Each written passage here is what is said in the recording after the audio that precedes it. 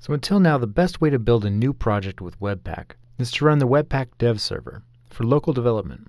Its turnkey solution to hot reloading is fantastic. But what exactly is the Webpack dev server?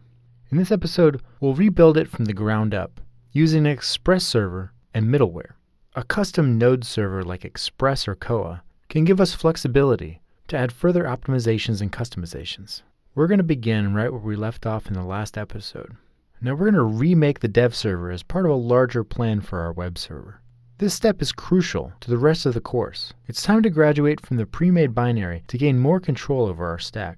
We'll start by adding Epress. So in our terminal, npm install Epress. Now we're going to make a server directory inside our source directory. Now let's create two files within source server, main.js and Epress.js. Now in package.json, we're going to want to add another script. We're going to call this one dev.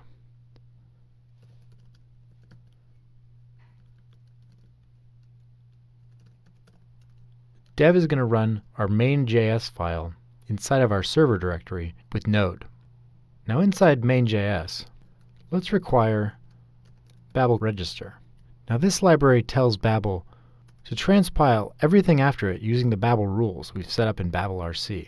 In this case, we're going to want Babel to transpile our Epress.js file. Okay. Last, let's get into Epress. In the ES6 syntax, we're going to import Epress from the Epress package we just installed. We're also going to import path from the path project that comes with Node. Now let's create a simple server.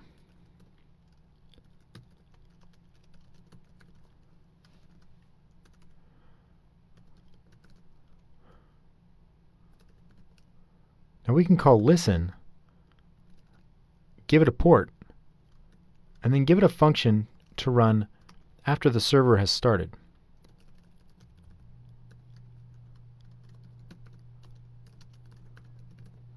Let's just say server is listening for right now. So if we npm run dev, we get server is listening. When we go to our browser, we see that when we reload, we have a response. But because Epress has no routes set up, it throws an error.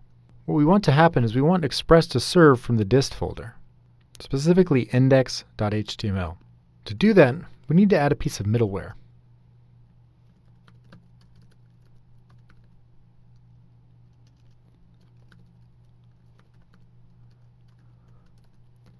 Epress exposes a static function that takes one argument, the root of our web server. The only thing we need to do now is tell Epress to use it. Alright, now let's reload the web server. Back in our browser, we see that it's pulling in the index, the image, and the main bundle. This is almost usable in production as is. But in development, we want the same live reloading experience in Epress that we had in the Webpack dev server. So let's add that middleware right next to the static middleware. Now in the terminal, let's install Webpack dev middleware. Now in Epress.js, above the static middleware, let's add that. First, we're going to grab Webpack from the npm package. Next, we're going to grab our config file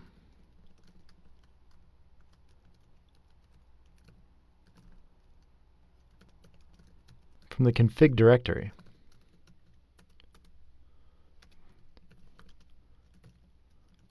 Now with both of those, we can create a compiler. The Webpack function takes one argument, the configuration, and it returns a compiler. We can use that compiler with our middleware. So let's set that up.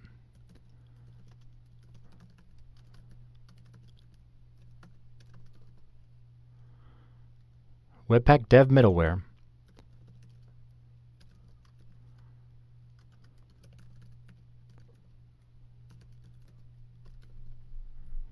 Pulling the package and immediately invoking the function. This function takes two arguments, the compiler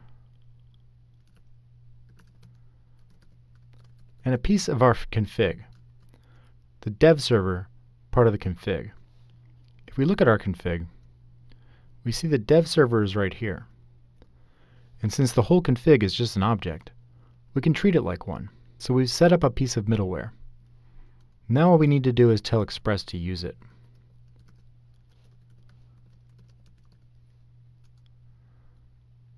Server use Webpack dev middleware. Alright, let's go back to the terminal and run npm run dev again. We can see it outputs the compiled information just like the Webpack dev server does. But we're missing the color. That's one more option in our dev server. If we add stats, we can do colors true. Now when we rerun it, we see that we have the same colors we had before. Cool. So let's give that a try. So in main CSS, let's change a piece of CSS. We can see that it recompiles in the terminal, but it doesn't change anything in the browser unless you reload. We want the automatic reloading we had in the Webpack dev server. So for that we need one more piece of middleware. So back in our terminal, let's npm install Webpack hot middleware. Now back in Epress, we're going to do something similar. Webpack hot middleware equals, and we'll just pull it right from the node package, and invoke the function, passing it the compiler. Now let's tell Epress to use it.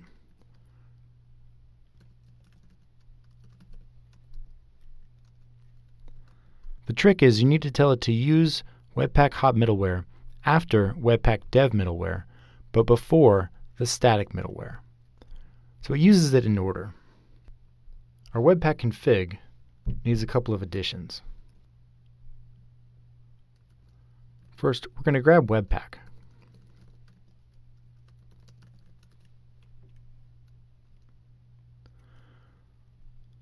Secondly, we're going to add hot true to the dev server options.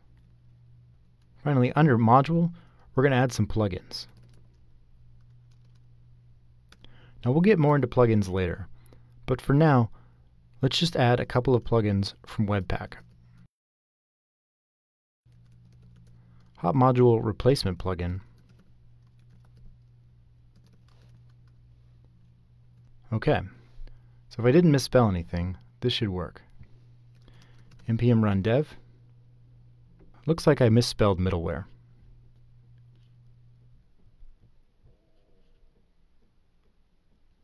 Oh, there it is.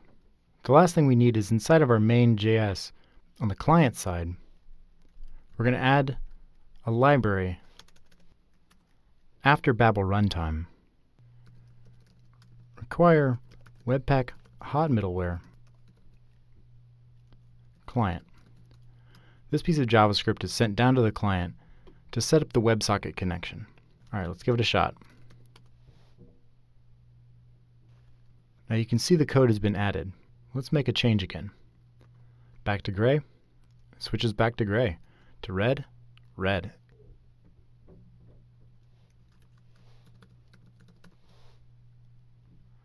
Now you notice the index.html isn't hot reloading like we'd like. We can see that when we change it, we're receiving new information. It's being compiled and sent down. But because index.html is not a piece of JavaScript or CSS, it's not going to behave in the same way. Turns out there's actually a really easy fix for this, but we're going to have to get into it in the next episode. In this episode, we traded the off-the-shelf Webpack dev server for a custom Epress dev server. In so doing, we basically dissected how the command line tool does it. This code is basically what's inside Webpack dev server itself. Now our goal is, as always, to create an incredible developer experience. And in the next episode, we'll work on the server side to finish up our hot reloading effort. See you there.